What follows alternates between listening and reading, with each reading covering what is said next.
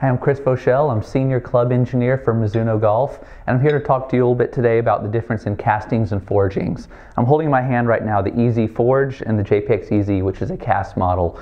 The main difference in the two is they're both manufacturing processes, so you can get different geometries in different ways, but the main difference is in a casting you go from a liquid state to a solid state. So there's a liquid molten metal that's poured into a mold. On the forging side, the difference in that is it's always in a solid state. So it's a solid piece of metal that's actually pounded and kind of beat into the shape of another metal.